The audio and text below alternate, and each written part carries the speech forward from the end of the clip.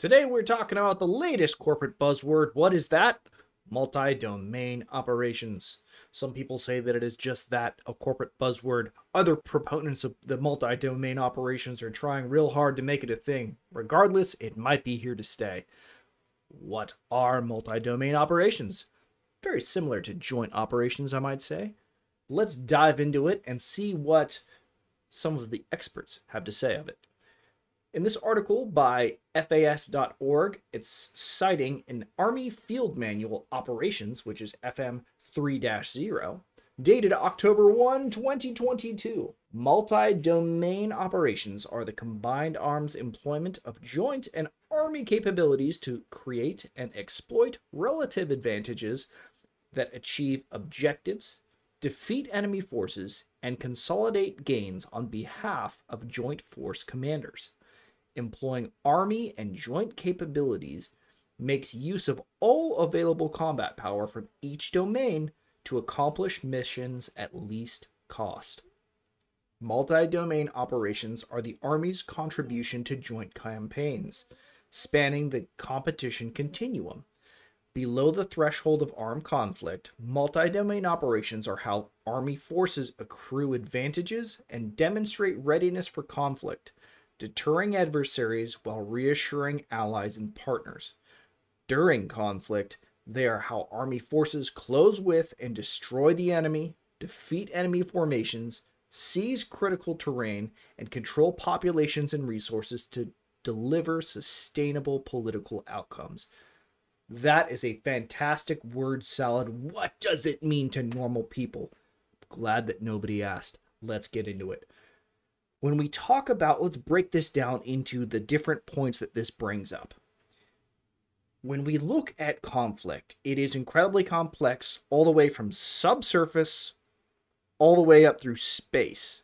We have all of the meat in between, and there's a lot of assets available to commanders and joint commanders to achieve organizational and operational success in theaters. Now, how does that look? It means that if there are strategic targets that a ground force, maybe a small unit team, and operational detachment, or some kind of special operations team can identify a high-value target, we have a lot of goodies at our disposal that we can use. We can use precision fires. We can use the Hellfire that has the missiles on, that has the knife blades on it, the Jinsu Hellfire. We can use a Tomahawk missile fired from a submarine off the coast. We can do a myriad of different things to achieve that organizational success. There are a lot of domains that we fight in, the newest one being cyberspace.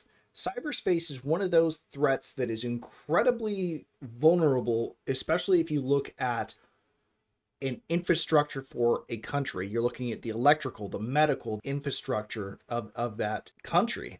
If you can compromise that, you can do some serious damage. If you can start shutting off power, if you can start messing with dams, if you can do any of those things, you can seriously cripple a lot of the country and make it very difficult for production, transportation, and a lot of different things to happen for that country to be able to fight back. Now, let's talk about the peacetime aspect of multi-domain operations. When we're talking about deterring adversaries while assuring allies and partners, that means that we are having aircraft, we're having Danish F-16s fly with American F-22s and F-35s. We are having the EFP battle group in Latvia train with German, French, Italian, US, Polish forces along the Russian border to deter the adversaries, because we put out a lot of propaganda videos, we being the NATO countries, put out a lot of propaganda videos that are pretty intimidating when you have a volley fire happening from a well-coordinated armor assault.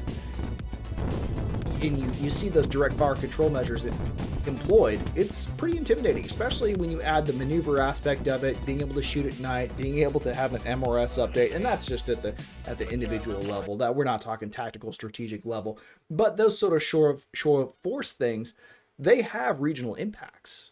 They have those political implications where you think, man, those are some pretty well-trained forces. We may not necessarily want to engage with that. When we transition into the two-way live fire, that real tactical scenario where there's a hot conflict, that's when this multi-domain thing is going to shine. Is it joint operations? Is it multi-domain? I don't really care. What it is it is what it is. It's having the maturity to understand that you have assets available in your battle space and being able to use them effectively. Don't just let the ships sit off the coast twiddling their thumbs doing donuts out at sea when they could be launching tomahawks. They could be launching helicopters to go perform logistics duties or recover down pilots or whatever the case may be. There's a lot of assets, and fully integrating those into your formation are going to pay dividends if a conflict goes hot. Hopefully this was insightful. I'll see you guys in the next one.